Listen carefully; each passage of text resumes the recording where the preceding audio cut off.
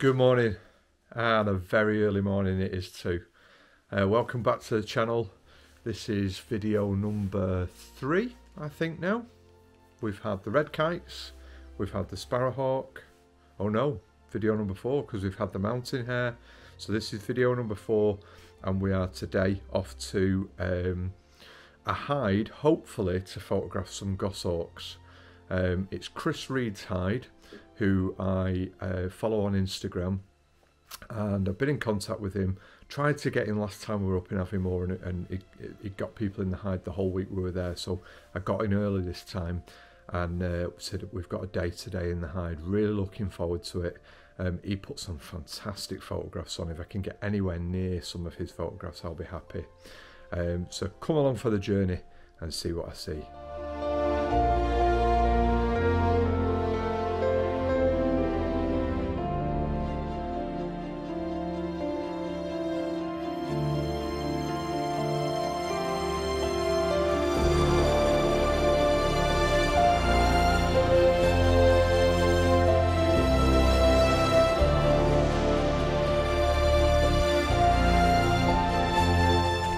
So we're here in the hide. Obviously you can't see me, it's so dark here, but we're all set up now. Chris is just, he's absolutely fantastic gentleman. He's just set everything up, set up the perch, he's got everything how it should be, given me the rundown, and we're all ready to go. I've got 2 gimbals set up here. The gimbals are all provided by Chris on plates on the thing. So I've got my 500mm prime, which is the primary thing that I'm going to be using today. My camera's attached to that at the moment.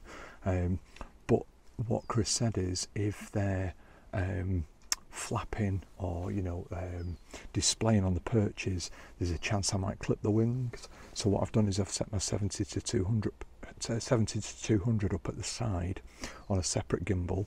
I've locked that gimbal all in place and already pre-focused it, got everything ready on the perch, so that if the goshawk was to turn up, I could very quietly switch cameras. I mean, in an ideal world I'd have 2 Z9s, but I think that might cause a divorce. So we'll go with switching the cameras over. So fingers crossed, just a waiting game now. We'll wait and see what arrives.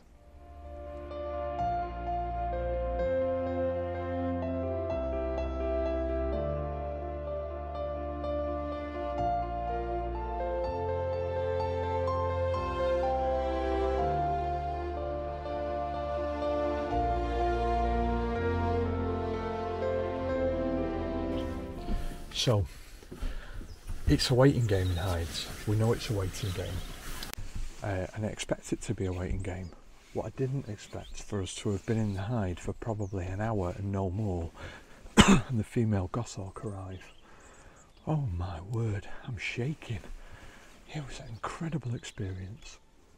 I could hear her calling, and I knew she was around because I could hear her calling, but no sign of her, and then she just appeared on the perch. Now that Chris puts out a pigeon and he clamps it down onto the perch using 2 wing nuts on a clamp, and he clamped it in really tight. Within 2 minutes she'd ripped it off the perch and flew off into the woods with it. Thankfully I got some video and a few photographs. The photographs are quite high ISO because we're still early morning and there isn't that much light around, but I'll pop it up on the screen now for you to enjoy.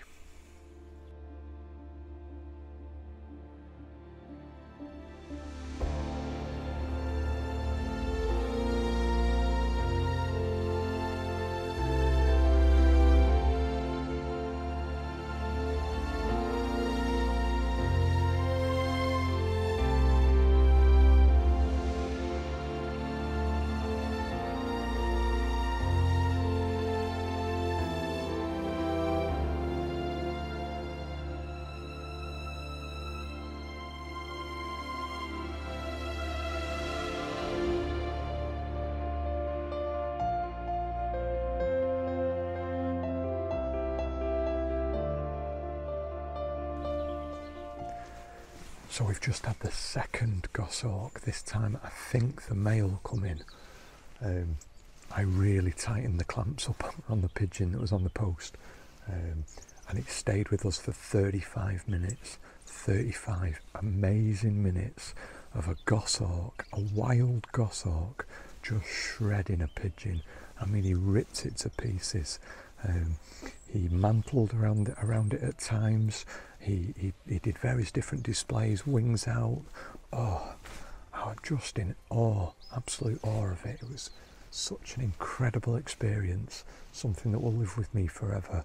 So that's 2 goshawks in under 2 hours. What an incredible place this is. I've just been speaking to Chris via WhatsApp, and he said with the luck we're having, you never know, we might even get a daytime pine marten visit, or even a unicorn, who knows. So stick with us, let's see what we get.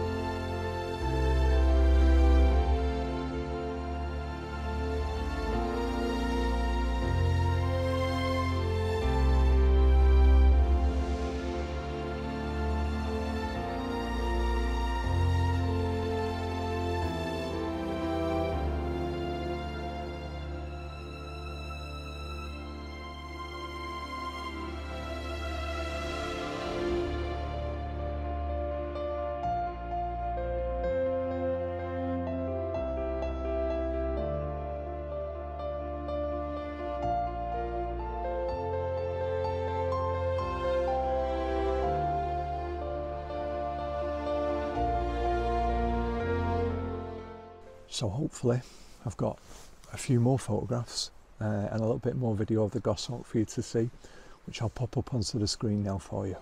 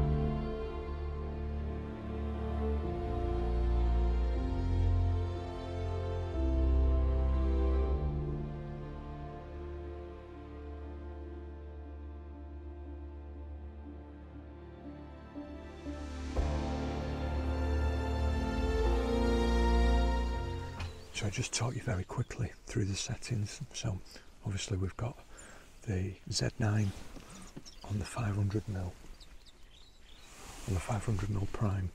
So I use that for probably about half of the images, and then what I was doing, we're in a clearing in the woods, so there isn't a huge amount of light. So I was experimenting all the time because this goshawk stayed for some time. At times I had the shutter speed up to 1,000th of a second, aperture wide open, hoping that that would freeze the wings as it was flapping around. Then when it settled and it was concentrating on feeding on the goshawk, I brought the shutter speed right down, at times down to 1/50th of a second, and then I would increase the aperture to probably maximum of about f8 to ensure that I'd got the tail through to the wingtips all as much in focus as possible. But by reducing the shutter speed, allowing more light in, it was able to bring my ISO right down. So I was trying to keep the ISO as low as possible. And then also at times what I was doing, I'll just show you there, I've got the 70-200 here all set up on a gimbal head, pre-positioned and focused on the perch, and then I've tightened all the clamps up so that once it was settled and feeding, I could just switch the body between the two lenses, and that allowed me to get the best of both worlds. So some really tight portrait shots on the 500, and then a little bit more space around it with the 70-200. I never dropped that below 200mm, but that meant that I'd got lots of space around it for when it was flapping, and then eventually when it did fly off with the pigeon. And it meant that I've got some quite good action shots, and being able to flip between the two was really, really good. I would say, again, when you're in these hides, the absolute optimal distance is probably between 300 and 400 mil. 500 at times, bit too tight. 200 at times, bit too far away. 300 to 400 is going to be your optimum.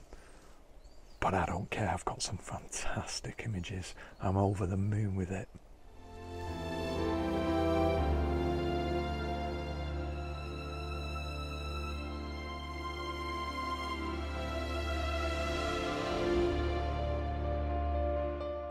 So I'll just take you through the setup really and what Chris has got here. So behind me here you can see the hide, and he's got this really good Nighthawk netting on it. You can't see through that at all, and you can see my camera lens poking out here through one of the holes that he's made in it. And then he's got various feeders. I'll turn the camera around. He's got various different feeders for the small birds. He's got a log pile here. Now it's not for small birds and things like that, so the perches aren't really designed for that. But what's interesting is that he does put out eggs, and they go for the pine martin, so he does get pine martin visit here regularly. And then towards the back, what we've got is the two posts, one there and one there, and you can tell by just the sheer quantity of feathers below. That post there is well used by these Goshawks. Absolutely phenomenal. Distance wise, it's absolutely perfect for, probably, as I said before, 300 to 400. I've got a 500 on there, on a full frame body, and when the bird flapped and the wings came out, you were clipping the wings, which is why I then switched to the 70-200, which I had poking out through one of the other holes, and it means that you can just really concentrate on getting the shot, switching between the two. So after a long wait from the first two visits of the Goshawk, we finally got a visit from the Sparrowhawk. Female Sparrowhawk came in. She was very nervous. I've got some video which I'll pop up onto the screen now for you to see.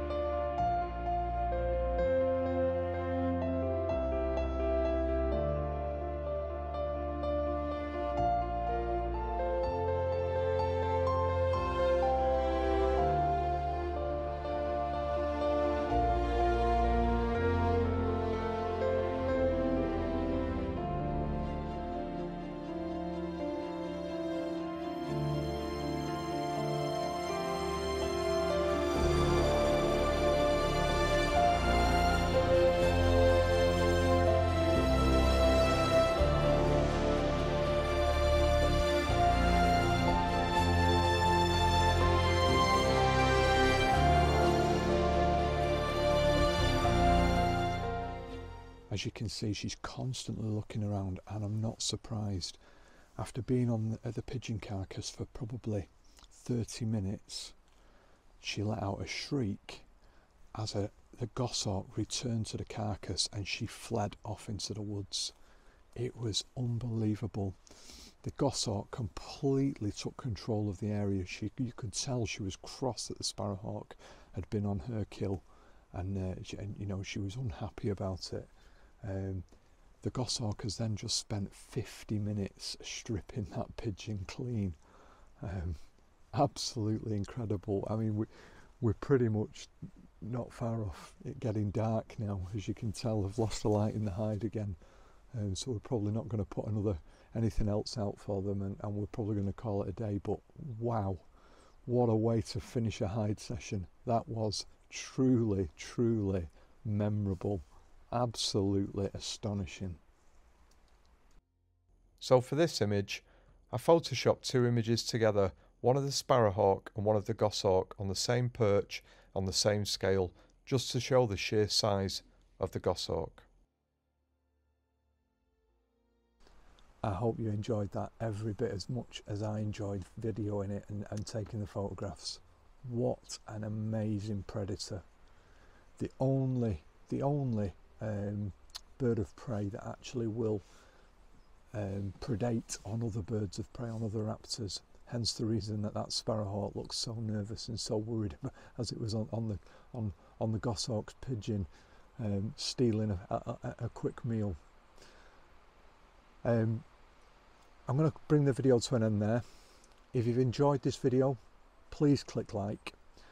If you haven't subscribed, 70% of viewers haven't subscribed, please consider subscribing. If you want to drop me a comment, I respond to all the comments, so pop a comment in the bottom and I'll give you a response to that. A big shout out to Chris Reed, absolutely fantastic setup he's got here. I'll put his details and his links in the description below. And until next time, ta-ra.